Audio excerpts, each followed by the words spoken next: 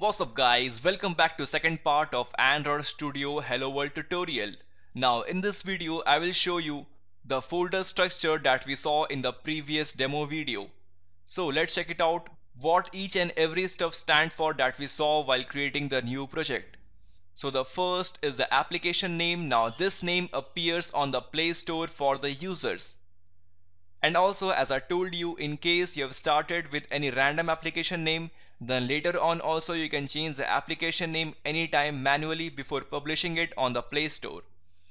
Now the second comes the most important thing, the package name, which should be unique. Now this package name guys, you can edit it manually or you can simply enter your company domain name, which is by default always unique because all the websites names are always unique. So here is the package name that should be unique and should not clash with any other application's package name in the Play Store, because this package name acts like a website name. So your application is always identified with the help of the package name. So make sure it is always unique. Now in case while publishing your application on the Play Store, if you find your application package name is not unique, then also you can change your package name later manually if required. Now after creating your first project, inside the Android Studio make sure you are working under the project hierarchy. Now under the project hierarchy you will find the detail view of your project, and under the main you will find the Java folder that contains your package, and inside the main package I am having the main activity.java. Under our package we will find our main activity class. Now this activity class guys is actually a Java file that runs when our application is launched, and it contains the default application icon. Now next comes the build.gradle file. Now this Gradle file guys is the inner build.gradle file for our application module, and you will find another build.gradle file outside of this module, which as of now I am not going to discuss. But these Gradle file guys contains all the Gradle dependencies and application dependencies, and also it contains the package name, the application version name, and so on. So as of now this build.gradle, please don't worry much about it. Just remember it contains the Gradle dependencies and app related data. Now if you remember from the last video, under the main folder you just saw Java file and resource file.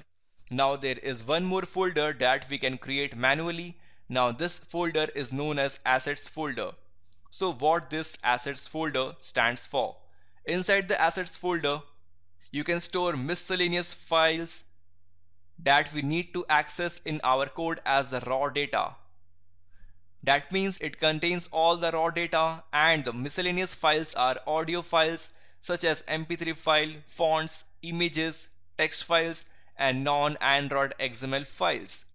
So in case you want to store any images of your choice, or you want to change the font of your application text, then you can store your own fonts manually inside the assets folder and access it inside your application.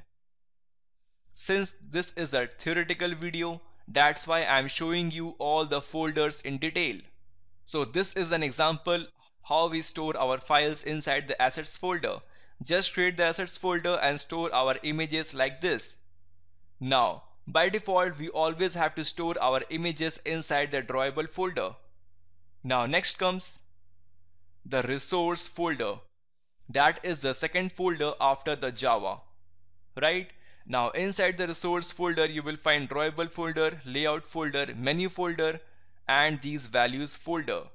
So let's check it out what this drawable folder stands for. This drawable actually contains all the images being used in our application. So we can store all the images for our layouts inside the drawable folder. Now next comes the layout folder. Now as I told you, this layout folder contains the appearance of your application. As I showed you, this layout folder in the previous demo video contains the activity main.xml. So whatever layout we create, we have to store it inside our layout folder. Pretty awesome and pretty simple. Now next comes the values folder. Just an overview I showed you in the previous video. This values folder contains a string that appears in your layout folder. In the last video we saw inside the activity main.xml there was a text hello world, and that text is actually stored inside the values folder, and with the help of few reference codes, these two folders are linked. Now let's check out how this layout folder and that values folder are linked. Now inside the layout folder we had what?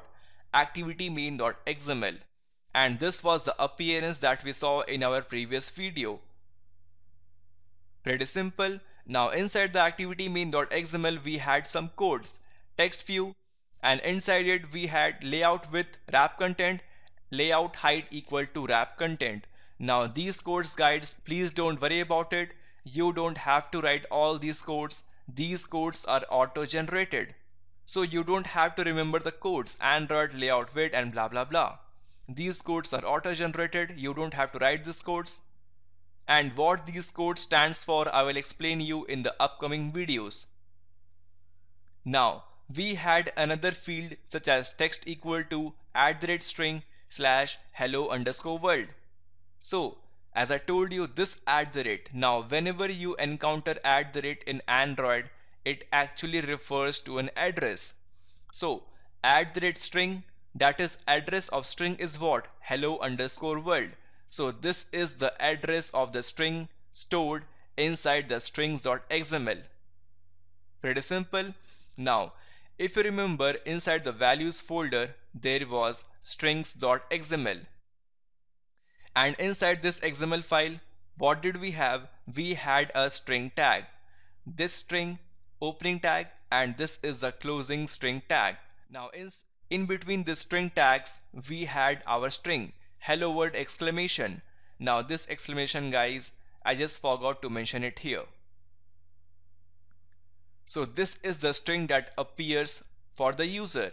Now inside the string tag we have name equal to hello_world, and this string was actually enclosed within the resource tag. Now this hello_world is nothing but this hello_world. So these two are same. So you can make out text equal to @string. Now this string is this one string, and this is the address hello_world, which is similar to this one.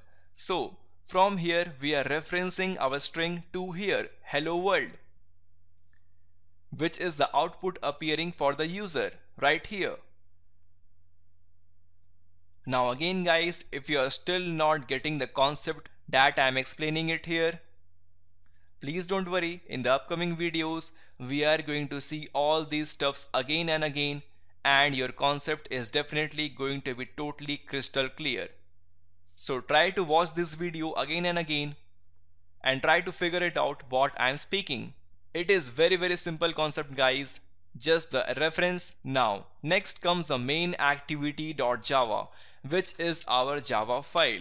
Now inside the main activity.java we had some codes. Public class main activity. So here we go, on the right hand side I have shown what? Main activity.java. Now this main activity.java extends activity. This activity is a superclass guys. We have here some concept of inheritance that we used to do in Java. This is our main activity.java extending activity. So this activity contains a method onCreate. So let's override this method onCreate, which is the entry point of any application or any activity. And this onCreate method is having some parameter, please ignore it, bundle save instance state or whatever is it, please ignore it.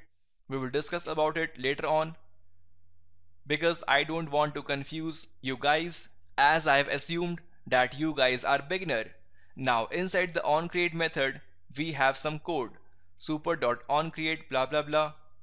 So we are calling the super method of this activity.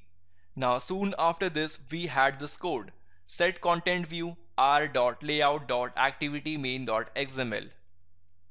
Now from the previous video, the project that we created, you can please check, there is some code set content view inside the bracket r.layout dot activity main dot xml. Now this is the activity main dot xml that we just saw inside our layout folder. So whenever this statement is executed, set content view r.layout.activity main.xml, then this is going to link our activity main.xml with our main activity.java. So here we go. This Java file is now having some appearance, which is going to appear somewhat like this. So in short, you can say this is one activity having some layout, and that layout will appear somewhat like this, activity main.xml, that says hello world. Pretty awesome. Now guys, also there is some import method android.app.activity. Since we are inheriting this activity, so we are importing a package. Now this package guys, again, we don't have to remember this import package. This is totally auto-generated. We don't have to remember anything in Android. Just you need to know the logic behind each and everything that is going on. And rest of the things leave on to Android Studio. Android Studio will do it for you. This is the beauty of using an IDE while developing applications. So this was all about the Hello World tutorial guys. In the next video, I will show you how to run our application in our emulator. So we will check the codes in action. So we will continue this discussion in the next video. Meanwhile, if you like what you saw, please subscribe to this channel and support us in a way you can. Thank you.